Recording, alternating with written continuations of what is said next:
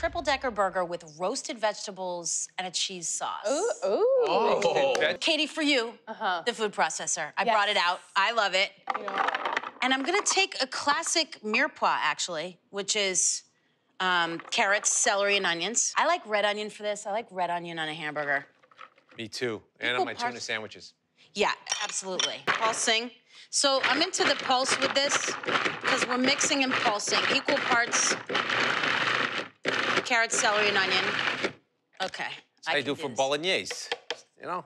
Yeah, it kind of, you're right. I didn't think of it, but it absolutely heads in that direction. Ooh, this is strong. This nice mix of vegetables, right? I know. It's so beautiful, Alex. Salt, pepper. I'm tearing up. This is making me so happy.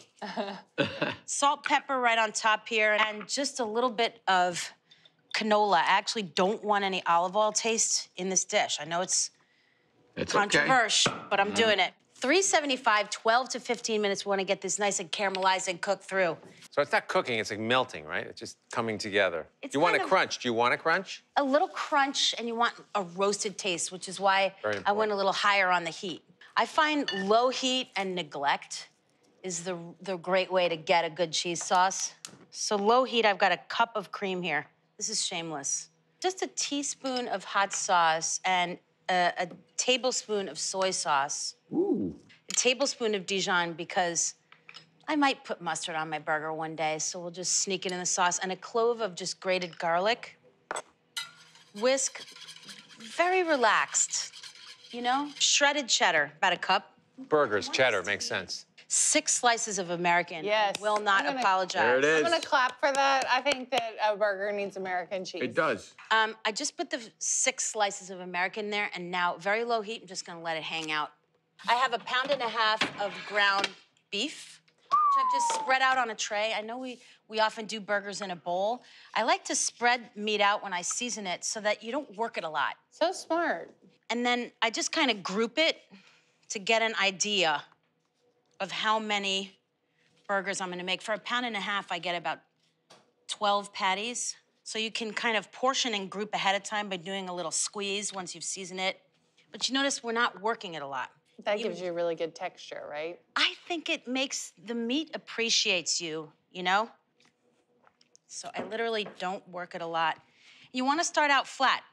Jeff, I feel like this is something normally that I would watch you make. Yeah, I'm a giant fan of the smash burger. Quite frankly, I'd rather have a smash burger, triple deep, than have a big pub burger, you know, medium rare or 100%. whatever. I want like that fast food vibe with the beef skirt on the exterior. Oh, that's the sound. Right on the griddle. Oh, it's like being at a diner and you get that good diner burger that's on the griddle. Where the home fries and Yes. the bacon cooked. All the little crusty bits. Absolutely. Right on the grill, space between each, pretty flat. We're going to smash them down a little bit with a spatula as they cook. Space between as much as possible. But once you put them down, don't touch them. Oh, please, I love this. So here is my little vegetable roast after about 15 minutes in the oven. And then we're gonna start to just build our little condiment. And this, I'm telling you, it makes you think of all the other great American beef dishes we love, and it's a more unusual condiment. These burgers, we're just gonna give them a little flip. Oh, look at that. That's why a griddle is the best for a burger. I even take my griddle and I put it outside on the grill when I make burgers. It's the only way.